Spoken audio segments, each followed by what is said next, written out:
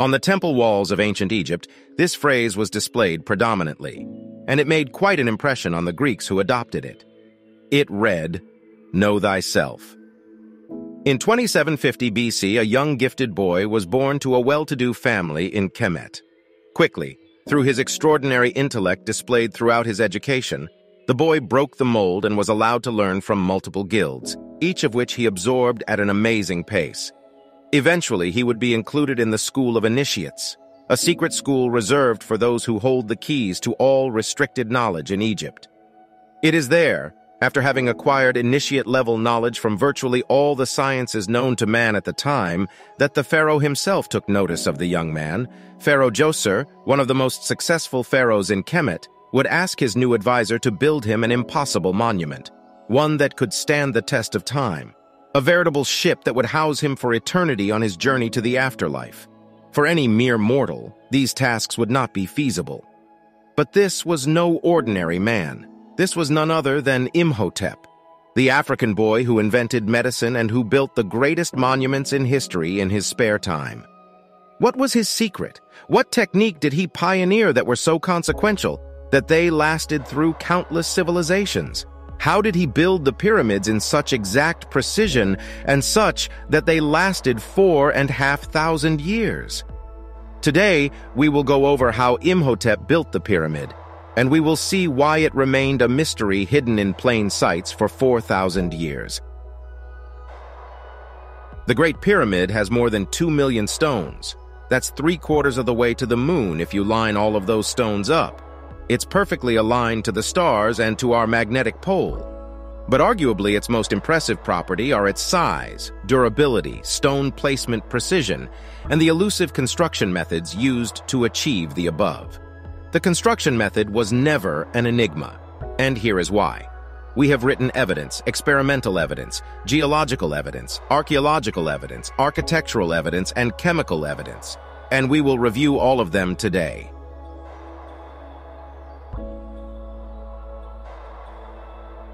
Have you hit that like button yet? What will it take to change your mind? Do you want me to show you a picture of a beautiful lady or handsome man before you do? Well, here she is. Isn't she exquisite? She has it all, slender body, long neck, and that walk. Make sure you share this video with all your friends and loved ones before the trolls come in here.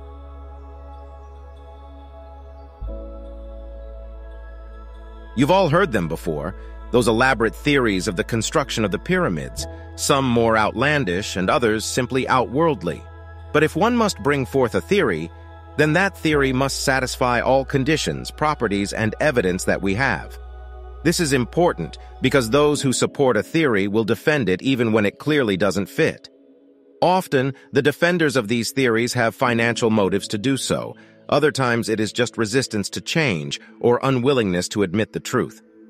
So before we get too far, let's first list out the constraints and evidence that all theories must adhere to. Since there is a large body of them, we will break them down into larger categories. Number 1, it has to be logical. Number 2, it should not require a leap of faith. Number 3, it has to be economically sensible. Number 4, the process has to allow for human error while concluding in a product of extreme precision. Number 5, it has to be contemporaneous with the reign of the kings of the Giza Plateau. Number 6, it has to fit the evidence on the ground. Number 7, above all, it has to be reproducible with the elements at Kemet's disposal. All the theories presented so far fail at one or more of the properties above. Take the theory that the pyramid stones were quarried and chiseled with copper tools. This method does not fit the evidence. It fails the logic, economic, and evidence test. The Giza stones do not look quarried and chiseled. You don't find markings of mistake, especially in the millimeter-precise fittings of the stones, one against each other. Even if this technique may have been used later and for other projects, it clearly wasn't used in Giza.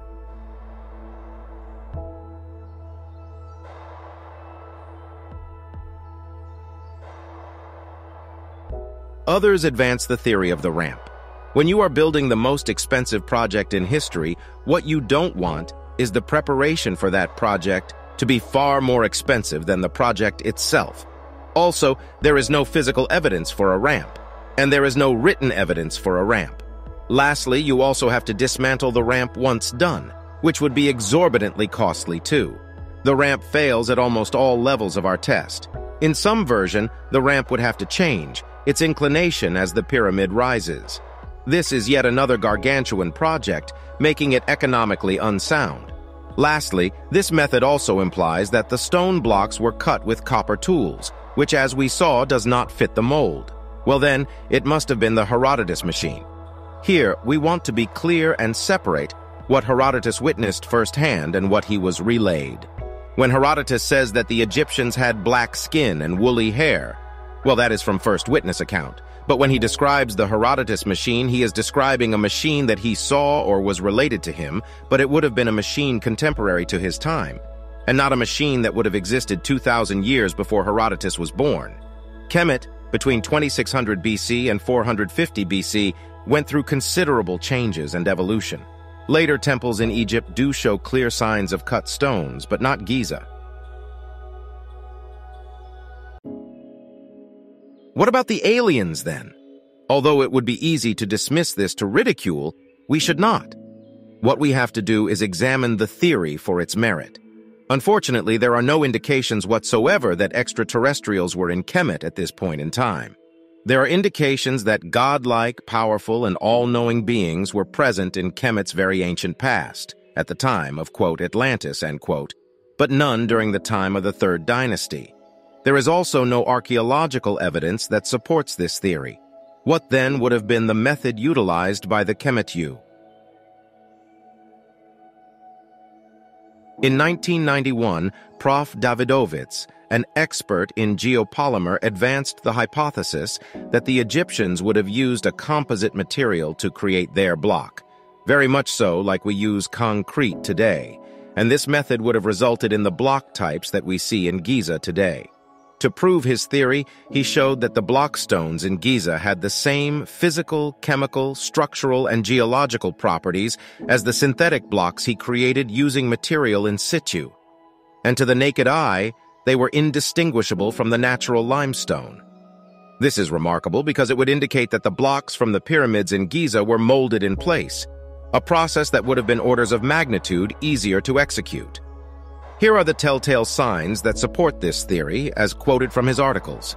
This photo shows a sample of the casing from the ascending passage of Cheops' Great Pyramid, given by the French Egyptologist Jean-Philippe Laure in 1982 to J. Davidovits. Now, the cross-section is characterized by the presence of organic fibers and air bubbles that do not exist in normal situations, especially in a 60 million years old limestone from the Eocene era.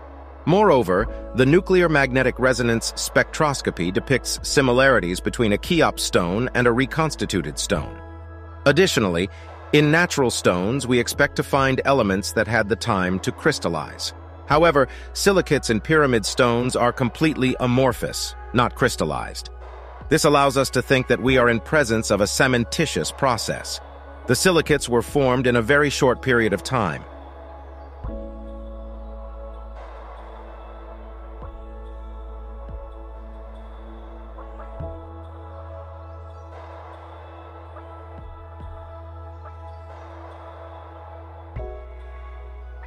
Now, let's look at the geological evidence. In prehistoric times, most of present-day Egypt was submerged under the sea.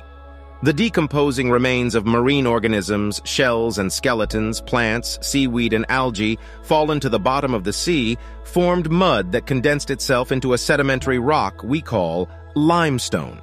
A natural process that lasted thousands of years consolidated and hardened them, forming banks of limestone.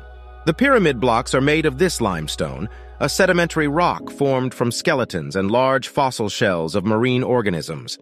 These fossil remains are normally found in sedimentary horizontal layers. Yet, in the stones of the Great Pyramid, Professor Davidovits found them in disarray, jumbled up together quite haphazardly as if they were artificially mixed with some kind of pestle. Another phenomenon observed in the pyramid stones was the presence of air bubbles, organic fibers, bones, and animal teeth. Foreign materials never found in natural limestone, which would seem to be further proof that the stones were man-made. But there is an even more telling piece of evidence. One would expect that if the limestone from the pyramids were carved, they wouldn't easily disintegrate. And yet, this is exactly what happened in 1991 when Professor Davidovits easily disaggregated Giza Pyramid limestone in 24 hours. This, on the other hand, could not be achieved with natural limestone as it did not disintegrate at all. But there is written evidence, too, of how these stones were made. The Louvre Gallery in Paris is where the Irtisen Stele is preserved, room 7 of the thematic circuit. This ancient stone inscription does not go back quite as far as the era when the Great Pyramid was built, but it is very old, some 4,000 years old. It is the autobiographical funerary stele of Irtisen, a master craftsman of the priestly caste, who lived 2.000 years BC. In this text, Irtisen says he possesses a secret knowledge to fabricate stone statues, not by carving them, but by casting them in molds. Irtisen affirms he used a material mixture that hardened when cast inside molds to reproduce any kind of object or figure, a material that fire could not consume, nor water dilute.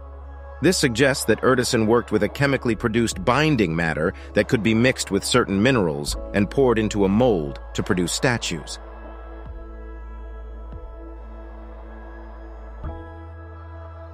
And if that technique could produce statues, it would have been a far easier process to produce limestone.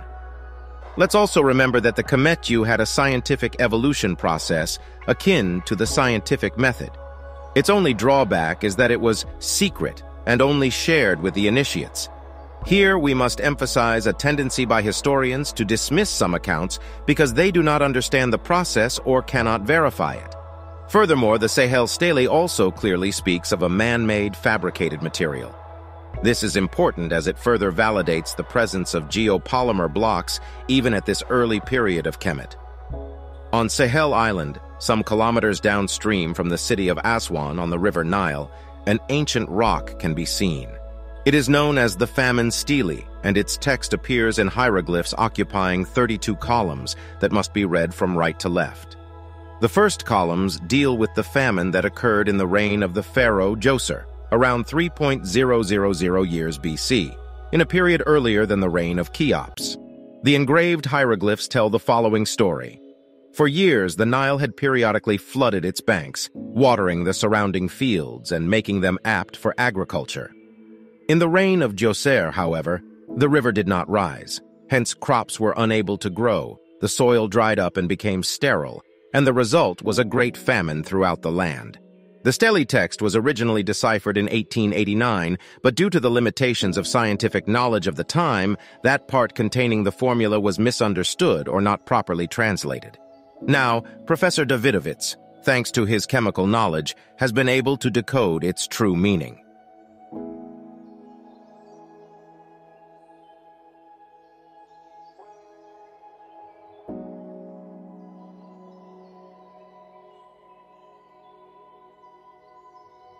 Professor Davidovits was particularly interested, however, not so much in the historical passages on the flood as in those which describe a chemical formula used in ancient times by a priest and sage, the great Imhotep, to fabricate an agglomerated block of stone.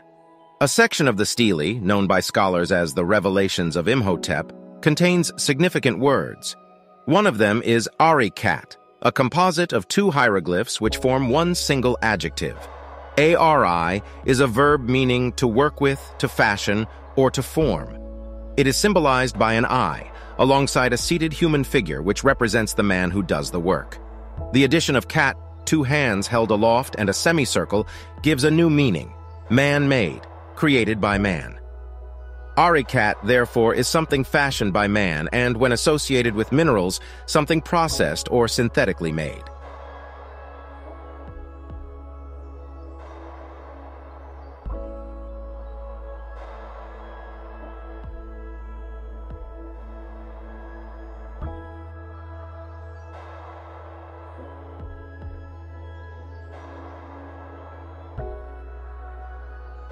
But Prof. Davidovits is not the only one to have advanced this theory. Earlier experts have also suspected the geopolymer approach. The first man to posit a reasonable solution to how the Egyptians made their stone statues was Henri Le Chatelier, a chemist, ceramist, and metallurgist born in France in 1850. In the early 20th century, he noticed that the famous statue of Pharaoh Khafra, or Khephren, revealed no sign of tool marks. Yet it had been made of diorite, the hardest type of stone, at a time when artisans possessed only simple stone or copper chisels. He concluded that with tools like these, it would have been impossible to produce such a masterpiece. Admire here the statue of Pharaoh Khafre, as his handsome figure is immortalized in this, the hardest of stones. Le Chatelier suspected that it had not been carved at all, but made of agglomerated stone cast in molds, so he began to examine other statues. He looked at ones that were apparently enameled, and cut thin sections of them with a diamond-tipped saw, and found that the enamel was not an applied coating, but part of the material from which the statue was made. He asserted that they were cast in some kind of synthetic material not sculpted in natural stone. The whole process would have looked like this. Workers would have prepared areas where crushed soft limestone, abundant in the Giza Plateau, would have been mixed with water and a binding agent to create the viscous paste. The paste would have been transported on sites using buckets, easily carried. Once on the pyramid site, they would have poured the paste into place and compacted it manually. After a few days of drying, the new stone bricks would now be perfectly in place. Notice that the problem of precision is resolved as the wooden casts allow for a guided process. Moreover, the crews can fine-tune the shape of each block once the paste is poured and compacted. Further corrections and smoothing can happen once the paste is half-dried. Much has been made about the fact that the pyramid is sitting on a very level base. With the geopolymer approach, leveling the base would have become a much easier feat, assisted by gravity forces on the still liquid polymer. So how well does the geopolymer method fit our criteria?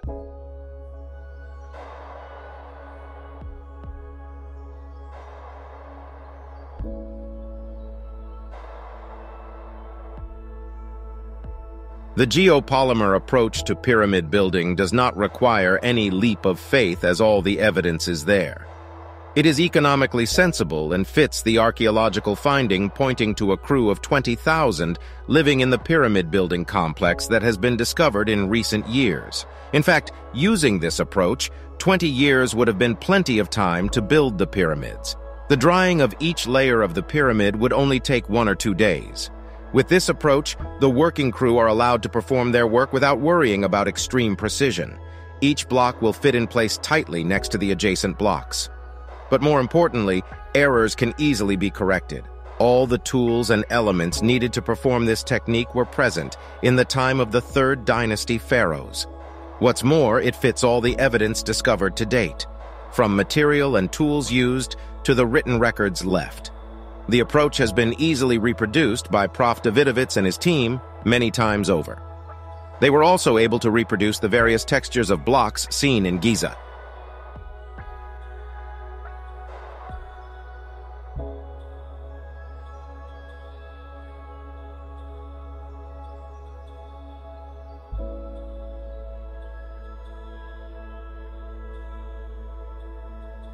Lastly, it makes sense. Africans, in their building tradition, had been using composite material for building for a long time. The first ruler of the Nubio-Kemetic civilization complex, King Narmer, had his funerary complex built out of mud bricks. Although simpler in process, it is similar in approach. Incidentally, this technique is still being used all over Africa. Concrete building technique was also inherited by the Greeks in 600 BC before the Romans. To admit how the pyramids were really built would be to remove the possibility of the supernatural and assign this great deed to the people who lived there at the time, the Africans. And for many, this is too difficult to accept. Kemet also lasted so long that between their peak in the Old Kingdom, 2600 BC, to their renaissance in 1500 BC, many technologies had been lost and new building techniques were invented, old building secrets were forgotten or just fell out of style. What's more is that we find those building techniques from Kemet popping up in neighboring civilizations after they first appear in Egypt, namely the Greeks and the Romans.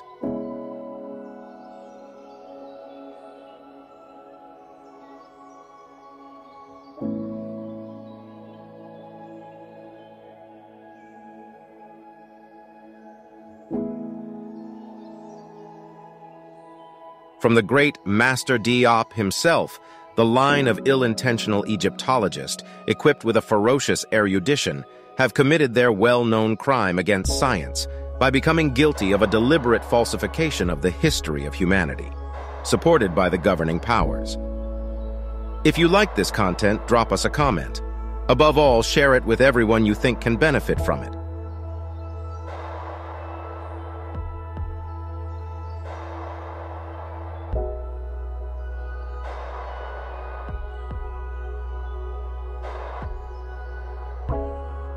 We hear a lot about the negative voices, but it warms our hearts to hear your positive comments.